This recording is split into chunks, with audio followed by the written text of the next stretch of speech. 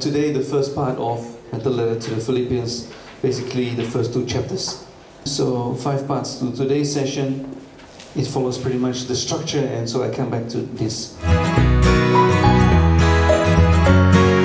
So the Philippians, I already did a general introduction to all the letters and where it is written from, so I will not repeat that. It was most likely written from a Roman prison, although it could have been written from an Ephesian prison as well.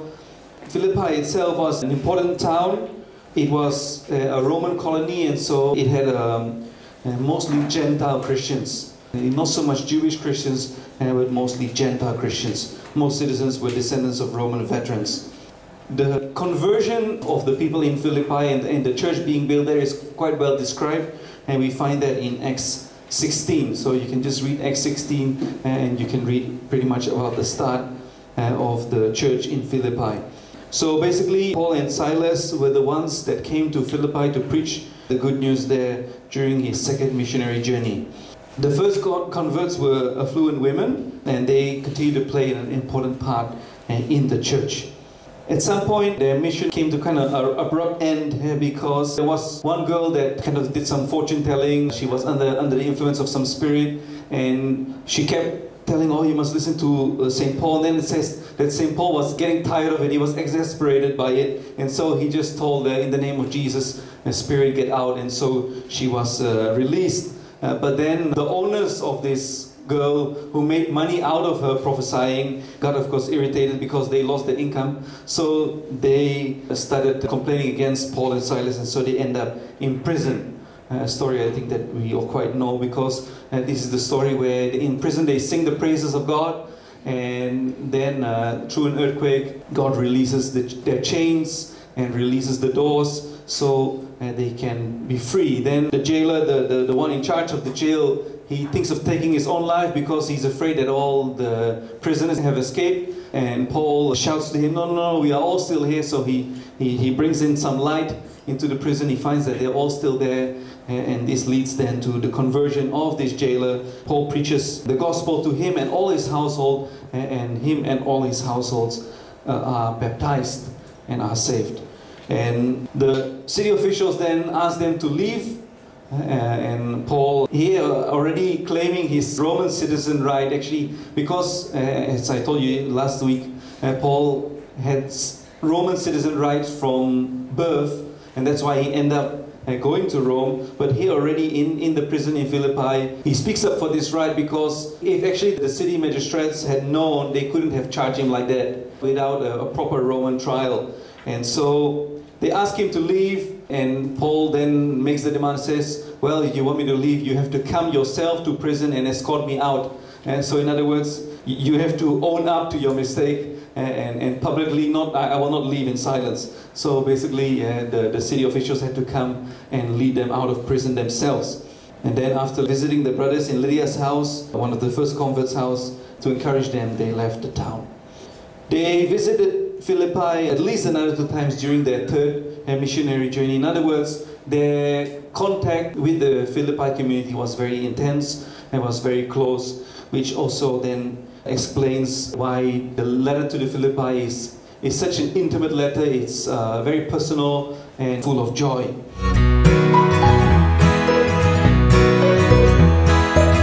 When it comes to the structure of the letter, we have a little bit of difficulty, and this is mainly because most scholars believe that the letter to the Philippi isn't really one letter, but is made out of several letters, then later grouped together, made into one letter. So since that is likely the case, then structure is difficult to be put into it. Now, of course, we have the normal parts, which is we have the address, we have the thanksgiving, and we have a final greeting at the end. But the main body of the letter, the main message, which usually is first a doctrinal part followed by an exhortation of how to live a Christian life, isn't really found in this letter. The main body of the letter just kind of goes from a personal message to some exhortation to some personal message. It intersperses each other. So giving some structure to the letter as it presently is found. And so not so much a structure thought out by St. Paul when he wrote the letter, but rather just looking at the letter and finding the structure within it. We have an introductory part which exists out of an address, thanksgiving, and personal news about Paul. Then the first exhortative part, which is a call to unity under persecution, to follow the humility of Christ and obedience as a witness to the world. And then the third part is an announcement of the travel plans of Timothy and Epaphroditus. Now, this part we will look into today. And so 1, 2, and 3. And then next week we will look into 4, 5, 6, 7, which is a polemic part, final exhortations, thanksgiving, and the conclusion.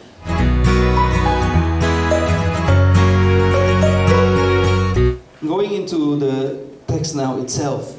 It starts with the address. Most other letters start with Paul calling himself apostle. Okay, Paul always writes as an apostle, and so usually he writes that in his letterhead, Paul, an apostle, and an apostle appointed by Christ himself. Because obviously he wasn't one of the 12. He was also not the 12th one added to the 11 when Judas fell away. He is an apostle appointed by Jesus himself on the road to Damascus during his conversion encounter. And so he claims that title usually in his letters, but we don't find it here. Neither is Timothy called brother, as in other letters. So it keeps a very casual form. And this is likely explained because they knew him very well.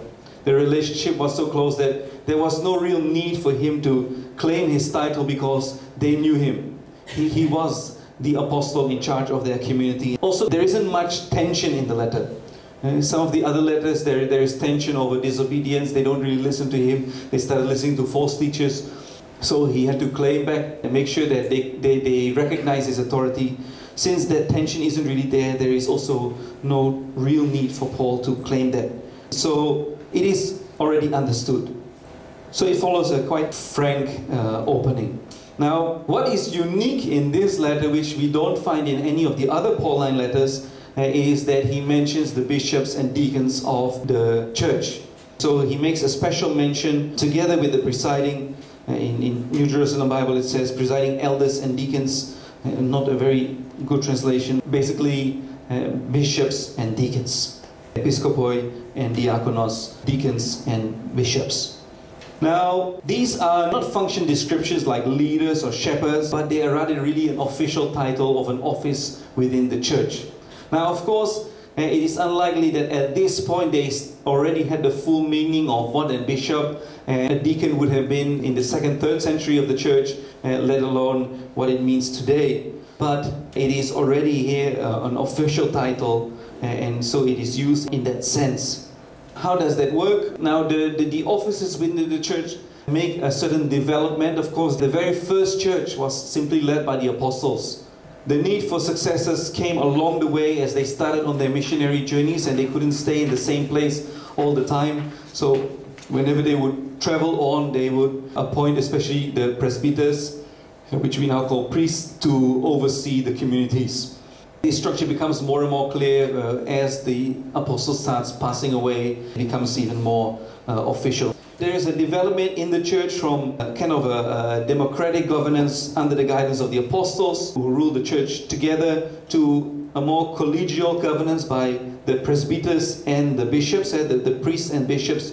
They kind of formed a team and they would look after the local communities, to a development of a monarchic episcopate, meaning that a group of churches, a local church, would be guided by one bishop who has the sole leadership of the church, which is the structure in some sense that we still have today. Not that there is no collegiality. Of course there is still collegiality in the church, because the bishops together under the guidance of the Pope, who is the first among the bishops, leads the church also together. Of course, in the end, hierarchically, the Pope has the last say, just as in the diocese, the bishop has the last say. Now, of course, the bishop makes a lot of work in working together with his priest, because, of course, as a bishop, he knows that he can't move anything in the diocese if his priests are not cooperating with him. And of course, technically they are under obedience, so they should just do what he says, but we all know that life is a little bit more complicated than that. And that doesn't mean that they are disobedient. It simply means a human relationship has to be fostered and vision has to be well communicated. And so even in the early church that wasn't any different, especially because the apostles, the missionaries were traveling all the time, and so they were often at a distance from the church that they were overseeing. So local churches would often be left to the presbyters in the absence of the apostle, in the absence of the missionary. Presbyter, the priest, is actually not mentioned in this letter. In this letter is just mentioned the bishop and the deacon. Now, several scriptures show us that this authority was passed on by the laying of hands. And the laying of hands by the apostle on a presbyter, on a bishop, would pass on that authority to him. And basically this is what we call ordination. And he is brought to the order of authority in which he can then function. In the early church, it may not have just been that the bishop was the overseer and the priests were under him. Then it becomes a later development. In the beginning, it may have just been more working together. The bishops were in charge of the ministerial teaching, the discipline, the administration, the pastoral care, the charity. The priest and the deacons would help him in this task.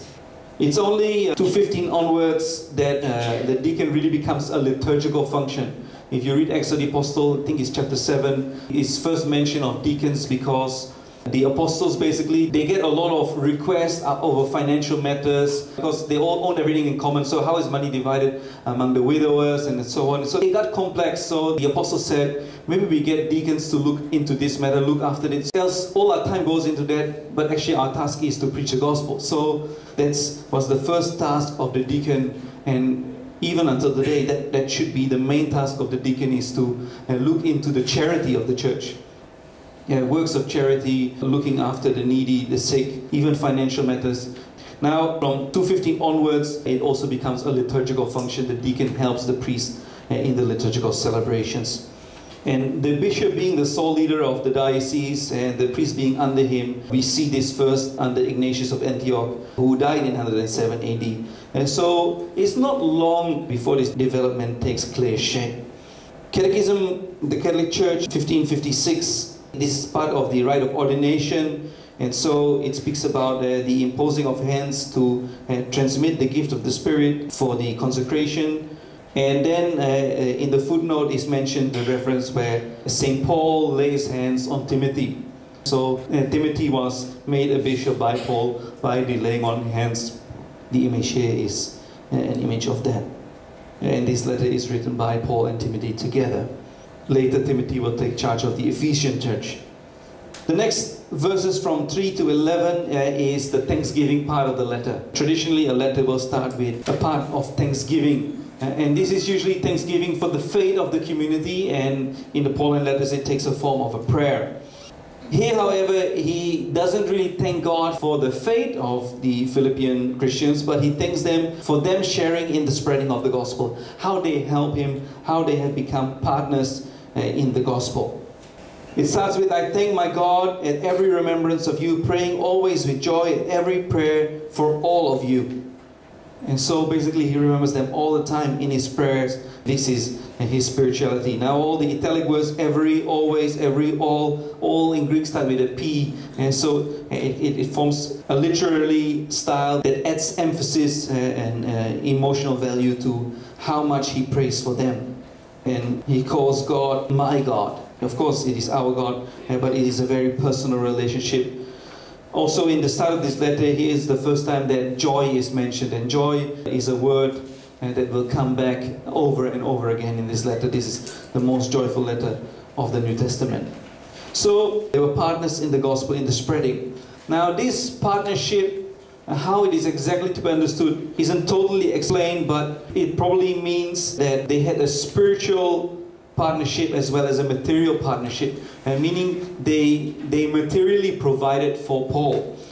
Paul had such a close relationship with the Philippians community that this was the only community from whom he accepted money. For the rest, he made his own money as a tent maker, but from this community he took support from them, which basically was a good sign. Meaning that he thought highly of them, and therefore he accepted money from them, meaning that they were mature enough to know that the one who spreads the gospel is also worthy of support for doing this work. But he didn't accept it from other communities so that they will not think bad of him and that it will not become an obstacle of him preaching the gospel. So they supported him, even in prison they would have given him some money for his survival. And so they supported him in that way. They also supported in a spiritual way by helping out in preaching the gospel, and also by suffering with Paul for the gospel. And so this suffering with, this compassion, suffering with was an important part also of sharing the partnership of the gospel. Verse 6 says, I am quite confident that the one who has begun a good work in you will continue on completing it until the day of Jesus Christ. And the day of Jesus Christ, of course, is at the final day when Jesus returns. A very nice phrase. If you go to any of the ordination of priest, deacon or bishop, this verse is always quoted. After they take their vows, after they express their vows to the bishop then will say, may God who begin this good work in you and bring it to completion. And so we always recognize that God begins the work. God begins the work of grace, and He always takes the initiative. So this is an important element for our understanding of salvation. God always takes the initiative. He does it through grace. But it is not just a one-off event, it is an ongoing sanctification. This is where our Catholic theology differs from Protestant theology, which thinks that salvation is a one-off event. And that's why the street evangelist will ask you, are you saved? Or when did you accept Jesus? If you say yes, then when did you? It is a one-off event. You accepted Jesus, you are saved, that's it. Jesus covers you. God doesn't look at your sin anymore. You remain the same sinner, but you are saved because of Jesus. For us Catholics, we say, no, I am saved by Jesus. It is a gift. I can't do it by myself. But as He has saved me, He will then ongoingly save me. And finally, I will be saved. So for us, salvation happens in 3 times. I am saved, I will be saved, and in between, I am being saved. It is an ongoing process of sanctification, of God transforming me, and especially in the Pauline letters, and especially in this letter, this work of ongoing salvation is very clear to St. Paul. We will see it several times in today's teaching. God will continue that work. And St. Augustine nicely says, God who created you without your cooperation will not save you without your cooperation. And He may have made you without your choice, but salvation will require your cooperation. It is a transformation, a making holy of your life. In our daily faith life, we need to go back to the sacrament of confession over and over again, because we don't make the mark yet. We are not holy yet. We know that we are still sinners in need of salvation, in need to come on our knees and ask God for a fresh start again. Ask Him for His forgiveness. Verse 8-9, Paul says, I love you like Christ does, and so therefore you must also then grow in love for one another. And not just in love for Christ, but also in love for one another. Paul preaches this communal dimension to the faith. Don't just believe in God, but you must also therefore then be united in the faith. Unity is an important element also of this letter, the call to unity. Verse 10 and 11, here we see this process of sanctification that I just spoke about. I'll just read it first from the scriptures. That will help you to come to true discernment, so that you will be innocent and free of any trace of guilt when the day of Christ comes, entirely filled with the fruits of uprightness through Jesus Christ, for the glory and praise of God. Now, innocence isn't something that we can achieve by ourselves, because by the fall we are not innocent. We are all fallen. So innocence becomes a gift. And this is the initial gift of grace, the initial gift of salvation. God needs to make us innocent. And this gift is transferred to us through the sacrament of baptism, and through which we were made clean, and innocence is restored to us. But of course, it's not easy to maintain that innocence, and so that becomes the process of sanctification. And so, after the word innocence, to be free from any trace of guilt. And that is the ongoing journey. In verse 11, entirely filled with the fruits of uprightness. Uprightness isn't just merely a one-off gift, but it is a fruit. It is something that grows. It grows in our life. We become more and more holy. Now, this work of growing in holiness isn't a work that is done on our own strength, but it is done through Jesus Christ. So again, even the process of sanctification in which we have to cooperate is still the work of Jesus, is still the work of grace. And so we are justified by Him, we are sanctified also by Him in this work of cooperation with Him. The third part to the introduction part is now personal news about Paul. And so here he speaks about him being in prison. We spoke a little bit about it last week, that he mentions that him being in chains is actually bringing about some good, because it helps the advance of the gospel. Because his chains are well known, so it is really a testimony that he is willing to be imprisoned for the sake of Jesus, for the sake of believing in the resurrection. And in verse 40 it says that brothers are gaining confidence because of it, and they start preaching also fearlessly because I did, and they are encouraged by it. And so it is bringing about some good. Verse 15 to 17 then makes mention of that some do it out of good motives, others do it out of bad motives. He puts this in a chiasm, basically a crossing, so A, B, B, so the segments cross. Some preach out of envy, others preach out of goodwill, the one who love, the others proclaim it out of rivalry and for their own motives. Now, Paul, he simply rejoices in it. They may do it to add to his chains, maybe to bring some discredit to him, saying that maybe he is in prison over minor matters. Maybe it is because they do it out of evil intention to gain power, and so maybe Paul then loses that control, and that may bring about disunity. So in that way they may add to the weight of his chains. What that verse exactly means is not entirely clear. But whether Christ is preached out of good motives or bad motives, Paul simply says, I rejoice in it, because what is most important is that Christ is proclaimed. So maybe we also can learn from it for ourselves that checking our motives is important, and we always should have right motives in doing things. But if checking our motives reaches the point of not doing anything, then maybe we have brought it a step too far. Don't stop proclaiming Christ. Don't stop evangelizing. Don't think I'll wait till I have enough formation, till I'm good enough, till I know my Bible well enough. Just simply start. Whether with good motives or bad motives, most important is that Christ is proclaimed. And in that fact, Paul rejoices.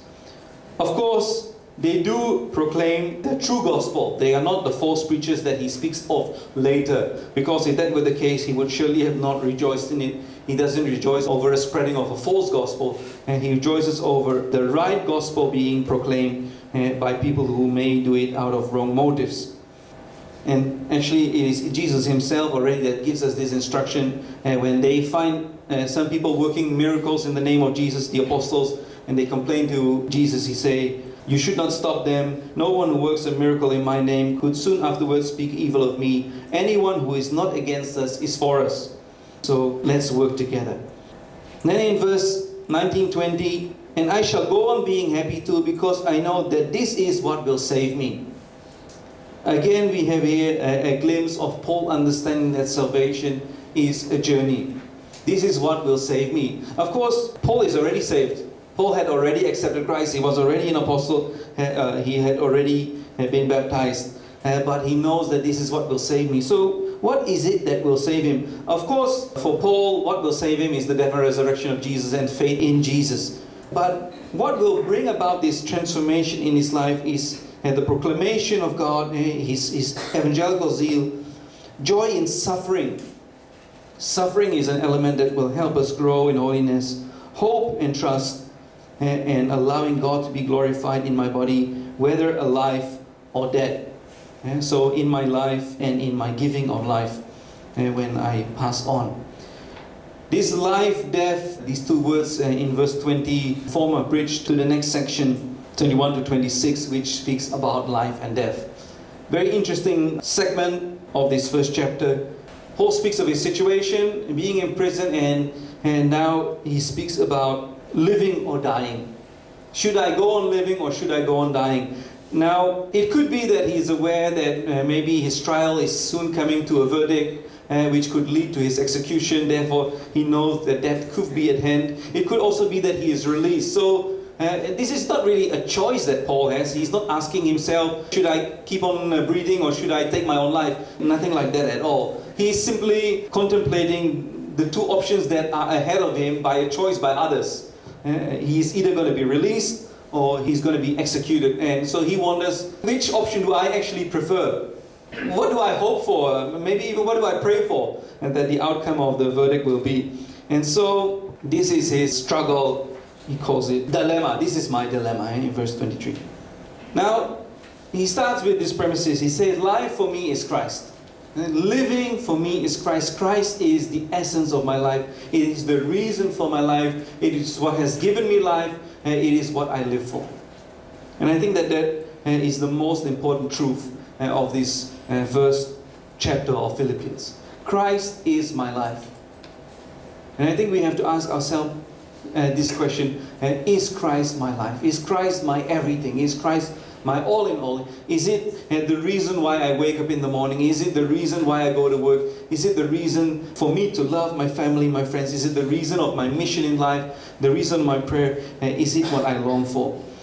Paul, this was his conviction. He lived all his life to follow Christ. And he made that the sole purpose of his life. Christ to him was everything. We see that life, death will continue to, the bold ones, life, death, life, gone is death, and then alive again. So he stylistically puts it very nice by alternating them. If life for me is Christ, then death will be gain. In other words, I'm living on earth to finally be with Christ fully in heaven. Here I still see him in shadows, there I will see him face to face. And here still in the mirror, there face to face. So that would be much greater. He knows that heaven is a better option than life on earth. And so if life for me is Christ, then death would be gain. But on the other hand, if I'm alive, then I have an opportunity to spread the good news. I have an opportunity to do good work among you, to encourage you. And so this is the dilemma. I want to be gone. I want to die and be with Christ. This is the far stronger desire. He recognizes this is what he really, really wants. And he's honest about it. This is what he really wants. But for the sake of them, for their sake, to stay alive is the much more urgent need. He recognized that he is still needed. And they still need his help. They still need his support. And so this is what he then will pray for. That he will stay on so that he can return to them and encourage them for the advance and the joy of their faith. I guess that this is a very nice model given to us for discernment. Even though it wasn't a full discernment for Paul because he didn't have a choice to make. And discernment is when we have a choice to make.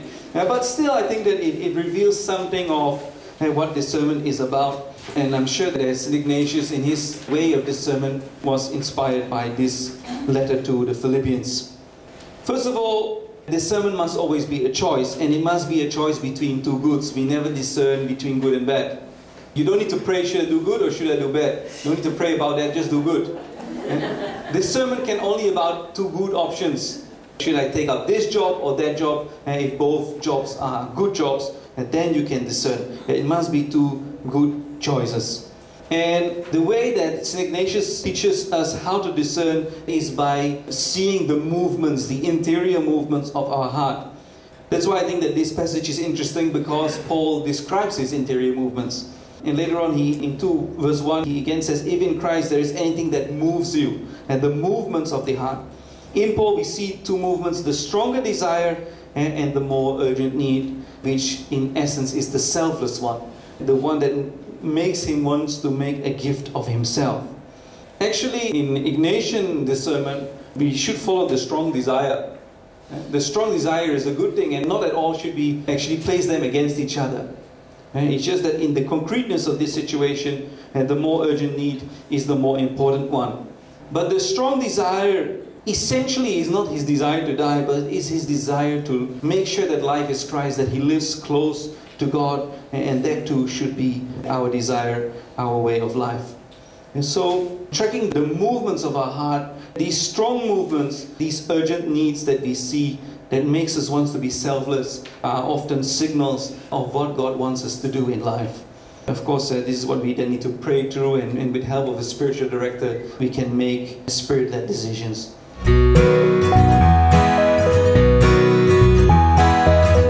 Okay, we go to the next part, the first exhortation, the exhortative part. And it starts with speaking for unity while under persecution. You should only live a life in a manner worthy of the gospel of Christ. Whether seen or not seen, whether I see you or don't see you. In other words, they should live a life of integrity. They should be firm and united, working together for the faith of the gospel. Even though there are opponents, they may be persecuted, they should not be intimidated. So they should stand firm, they should be united. The call for unity under persecution. For Christians, persecution has become a sign of election, that I am on the right way. The Beatitudes teaches that already. If you are persecuted, that is a good thing. The kingdom of God is yours. On the other hand, persecuting, oppressing the Christian faith will lead to condemnation, will lead to being lost. This is basically one interpretation of these verses. It speaks about the Christians being saved, the persecutors being lost. Certainly a valid way of looking at this verse. In the Old Testament, however, the view of people in the Old Testament was quite different. It viewed suffering as a punishment by God, meaning if you see suffering in your life, then surely you did something wrong. And so the opponents of the Christians, which were mainly the Jews, they may have had this view. You are suffering because you are doing something wrong. It is a sign that you are not with God. For the Christians, that view had totally changed. Suffering, because ultimately Jesus himself suffered for us, and become a good sign, a sign of doing the will of God. And so we can also literally translate verse 28, which to them is truly proof of destruction, but to you of salvation. Now, it could be that this destruction refers to the destruction of the persecutors, but it could also be seen as meaning that for the persecutors, they see this suffering as you are on the wrong track, you will be destroyed. But for us, we know that it is not. And so it could also be simply a viewpoint on the same group, which is the group of Christians. Chapter 2. The first 5 verses are an introduction to the hymn that we will soon be discussing. If in Christ there is anything that will move you, any incentive of love, any fellowship in the Spirit, any warmth or sympathy, then make my joy complete. And basically, again, he calls here to the call of unity. Paul, knowing that sharing the same faith in Christ doesn't automatically make you united. He has seen this unity in the communities throughout his missionary journeys and his apostolic life. And so you should be united in the Spirit. Verse 3 and 4 specify this way to unity. How can we attain unity? 2 ways. You should give preference to others rather than working for your own glory. And you should put the interest of others ahead of your selfish interest. So basically, move from inward looking to outward looking. That is the best way to build unity. Verse 5 mentions Jesus Christ, which then becomes the introduction to the hymn itself. Verse 6 starts with, who though he was in the form of God. And so who is the Jesus Christ mentioned in verse 5? So that makes the bridge. Basically, the call is make your own the mind of Christ. Put on the mind of Christ. Be like Christ. And then comes this hymn, and this hymn basically speaks of the humility of Christ. The term that we often use for this comes from this hymn, which is the word kenosis, the self-emptying. And this Greek word kenosis, I think an important word to remember, kenosis, the self-emptying. It is the call to the kenosis. It is commonly accepted that this hymn was already a hymn in the church. It likely would have grown in one of the Pauline churches, and so here he inserts it into his letter. He may have adapted it a little bit, he may have added some words to it, but it is a hymn that already existed. He put it into his letter. It could be, but we can't prove it, that maybe he wrote it himself earlier, but it may have been written by others. Because of time, I will skip some slides. This one simply explains why it is an insertion, how from the text we can see that it is an insertion.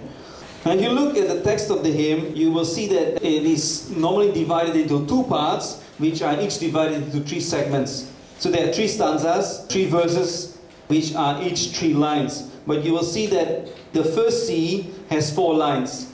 And so this even death on the cross is a likely insertion because it breaks the rhythm of the hymn. And it is a very Pauline saying that he wanted to add to the hymn. And this is a likely interpretation. Now, there are 2 differing views on what the hymn is really speaking about, and it depends very much on how you interpret verse 6 and 7. Who though he was in the form of God, did not regard equality with God something to be exploited, but emptied himself. Is this speaking about the pre-existence of God? Is this speaking about the Word that later on becomes flesh? Is this speaking about God in eternity, who then becomes flesh into time? Is it speaking about this reality? Or is the hymn from the very start already about the incarnate Jesus, the God who already became man?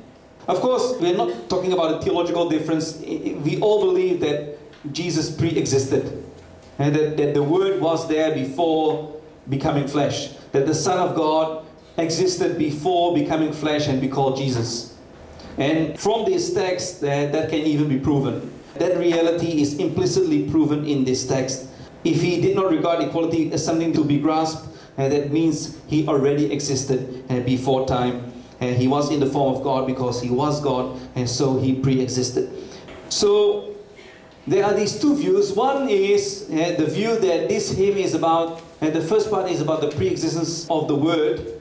The other one is that the whole hymn speaks already about Jesus being in the flesh. And then the hymn is more a comparison with Adam. So the direct interpretation of the hymn changes whether you hold this view or that view. Now, that it is the divine pre-existence is the view of pretty much all the church fathers. So throughout church history, this has always been the view that the hymn is about this. Why did the church fathers see it in this way? Is because they had used this text in all of their discussions, especially against the Arian heresy, which said that Jesus is not God. And so this text became part of that debate. And so obviously they interpreted it like that, and they always explained it like that. However, modern exegesis, which likes to look at the text on its own, if we look at the text itself without all this historical debate around it, and just look at the text and what would have Paul intended to write, then actually the Adamic interpretation is the more likely one. It's not whether either one is wrong or right, but it's probably that the second one is the more likely intention of St. Paul. It makes a difference on how then we interpret words.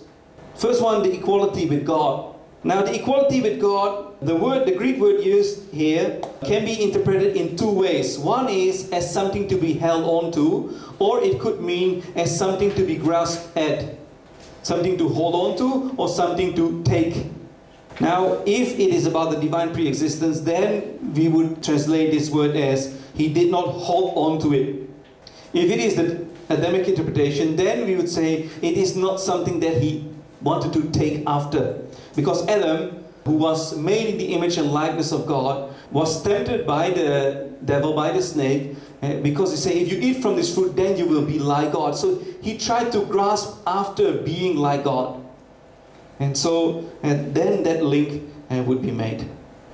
Verse 7, he emptied himself, the kenosis. Now what is this kenosis about? If it is about the divine pre-existence, then the kenosis would be about the incarnation, that he emptied himself from being God in heaven, he became human. Of course, he remained God, but became human. That is the kenosis. If we take the Adamic interpretation, then the kenosis is the contrast between human arrogance versus the humility of Christ. And he emptied himself, that even though he was God, he did not claim divine majesty. He did not claim to be treated with divine respect. And so he was born in a simple way, the suffering of life and the rejection of life. He did not claim his divine dignity, even though he was, of course, God.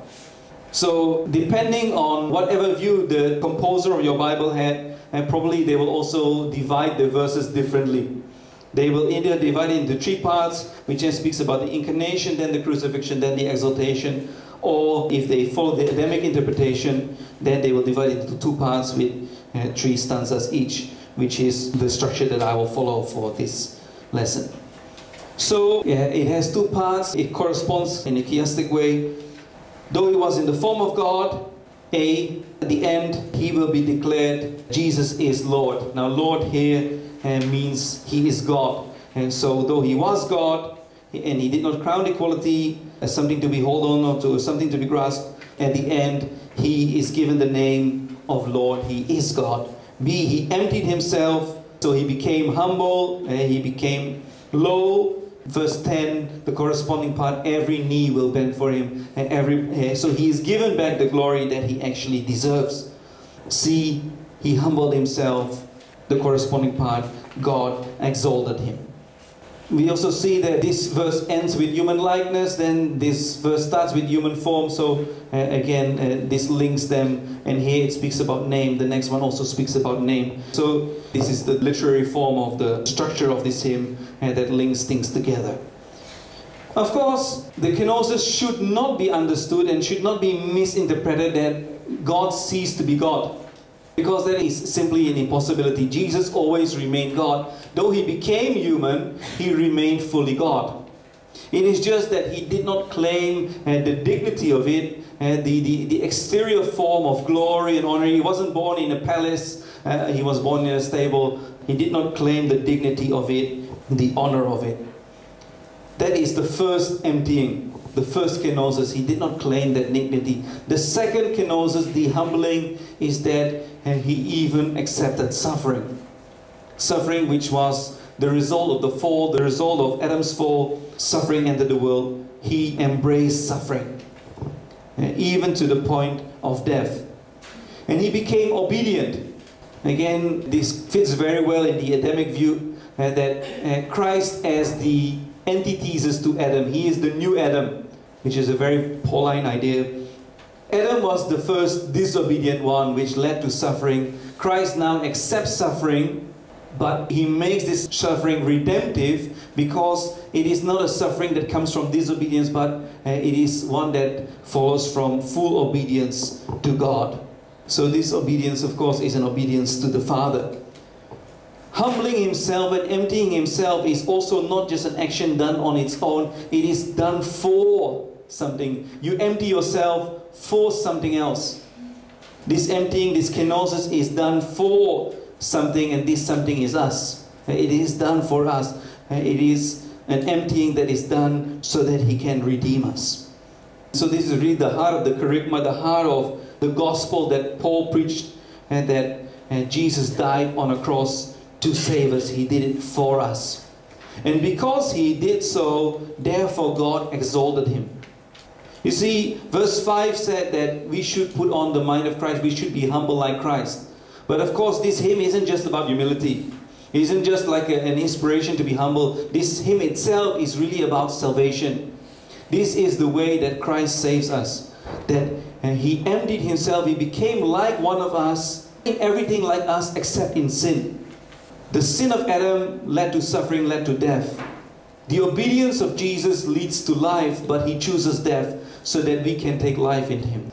And that is the heart of the gospel. And so, the turning point, verse 9, therefore God exalted him. Therefore God raised him up. The hymn doesn't make explicit mention of the resurrection, but here the exaltation, which is already more the raising to heaven, of course, implies also the resurrection. God exalted him and gave him the name. Now the name here, the name isn't Jesus, the name is Lord. The name is that Jesus is Lord. Now in the Old Testament, I think I explained this during the prophet Ezekiel, that in the Old Testament, the word used for God is YHWH. Now, the Jews don't pronounce that name of God, because else we kind of claim to have ownership over God or control over God. So out of respect for God, they omit saying the unmentionable name of God. And so instead of saying the name of God, whenever a Jewish boy in the synagogue will read the scroll and he comes across this word, he will say Adonai, which means in Hebrew Lord. And so the Greek Old Testament writes Kurios, Lord. That is exactly the word used here, that Jesus is the Lord. And so for any first century Jew, it is very clear that saying that Jesus is the Lord means saying he is God. He is God. And that is the name by which we are saved. Romans 10 verse 9 says, if you confess with your lips that Jesus is Lord, you will be saved. This is the name by which we will be saved. And so this is quite likely also a liturgical phrase. That's why they use the word confess. And Jesus is Lord, it may have been something that they used in the liturgy. And so he is exalted. Now exalted, again, this hymn is about salvation. It is a soteriological hymn. It is a hymn about salvation. So Of course, it speaks about Jesus being exalted, but beyond just saying that Jesus is exalted, it actually says something about us. This exaltation reveals to us that the order of redemption, the order of grace, is higher than the order of sin. It is even higher than the order of creation. Meaning that if Adam, who was made just, was made in the image and likeness of God, was at this level, and then because of sin descended to this level, now when we are saved, we are not just brought back to this level, we are brought back beyond. We are even brought to a higher level. When we were saved, when we were baptized, we were at a higher plan than Adam ever was at the moment before the fall. The state of salvation is a higher state because we are not just made in the image and likeness of God, but we have become children of God. God makes us share in His own life. That's why heaven is better than paradise. Heaven is better than what the Garden of Eden was about. And that's why the salvation of Jesus isn't plan B. He would have always come to raise us to this next level, to make us share in the divine life of God, to make us children of God. This exaltation. So this exaltation isn't just only speaking about Jesus, it's speaking about the grace made available to us in Him, that we will share in this exaltation.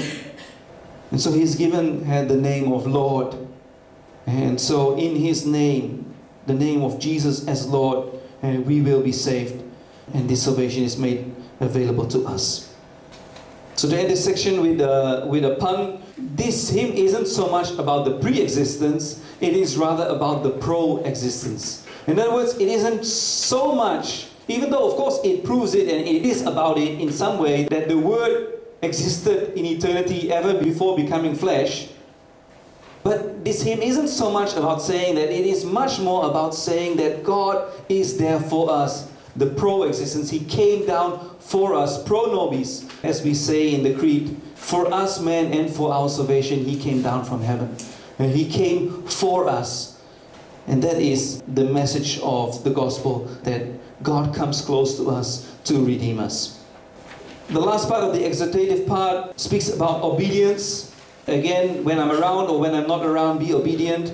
The obedience to God should be made concrete in the obedience to leaders. Of course, this continues to count even for us. And that's why obedience to our parish priest, obedience to our bishop is important in our faith. The collaboration together, obedience is important. Verse 12, work out your salvation with fear and trembling. As I already mentioned earlier, Paul was very aware that salvation isn't a one-off event. It is an ongoing journey, and therefore you should work it out with fear and trembling. Not so much fear as being afraid, but rather the fear of the Lord. Awe and wonder of God, knowing that He is beyond us and our life is in His hands. And so how does this salvation work out? How should we work out our salvation is made concrete in verse 13, 14, 15. 13 says, the grace which God gives is both the intention and the power to act. Being saved is, first of all, a grace of God. And what is that grace that God gives us? He gives us the intention to do good. And not just the intention, but He also gives us the power to do it. And that is grace. We want to do the good thing, that is the first step. We no longer want to do the bad thing. We no longer desire sin. We long for virtue. We long for goodness. But He also gives us the power to do so. And so we should be free from complaining, we should be free from negativity, and we should be free from sin. We should move away from negativity, we should move away from sin, so that we can be pure and holy in Him. And if we become pure and holy in Him, then we become bright, shining stars, and that become a living witness to the world around us. As I said, this hymn is full of joy, and so he said, I shall be glad and join in your rejoicing in the same way. You should be glad and join in my rejoicing. It is a sharing in the rejoicing that we have in the Lord.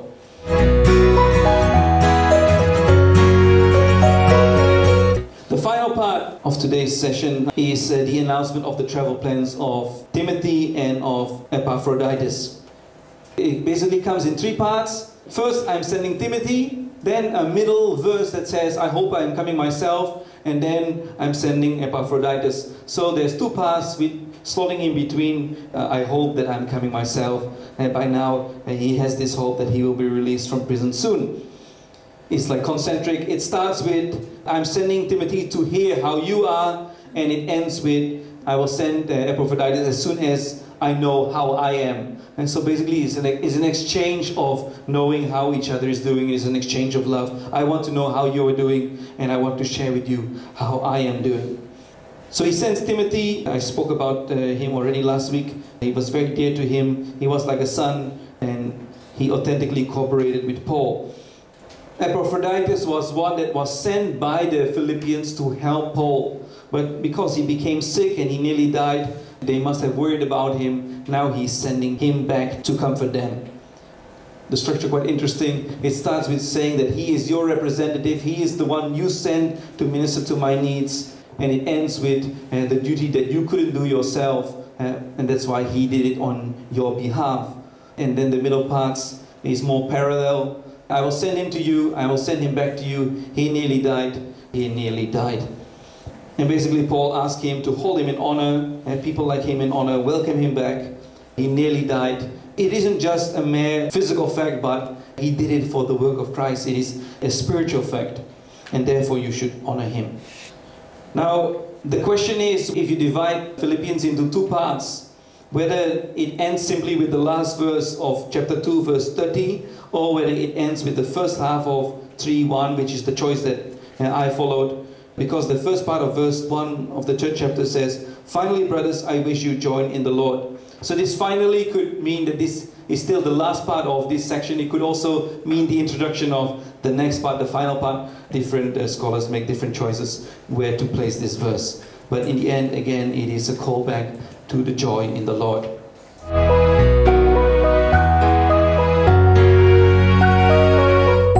Seven points we talked about today. For 7 take-homes, we should have a spiritual and material partnership in spreading the gospel. We should be involved spiritually. We should do the work. We should also support the work materially by our giving. Paul let his situation in prison be an advance to the gospel, and I think we should also let our own situation, however good or bad it is, become an advantage to the spreading of the gospel. Paul says, life to me is Christ. I hope it is to us as well. It was a call to unity of Christians in heart, mind, and spirit. We should imitate the humility of Christ, the kenosis. We should work out our salvation with fear and trembling. And salvation is an ongoing journey. And Paul on and on reminds us to be joyful in the Lord. So let's end with a prayer. In the name of the Father, and of the Son, and of the Holy Spirit. Amen. Heavenly Father, we thank you for this letter of St. Paul to the Philippians. And even though a lot of teams come and go and exchange each other, we thank you, Lord, that you want to inspire through each of these single messages. Lord, help us to take our journey of salvation serious, to make work of our salvation, to allow your grace to transform us. Give us that gift of joy as we are on this journey of conversion. And help us by this joy then to become a witness to the people around us. Lord, may we become more and more aware that life is Christ. Lord, may we live for you, may we live in you, from you and towards you. We make this prayer to Christ our Lord. Amen. In the name of the Father, and of the Son, and of the Holy Spirit. Amen. Okay, thank you everyone.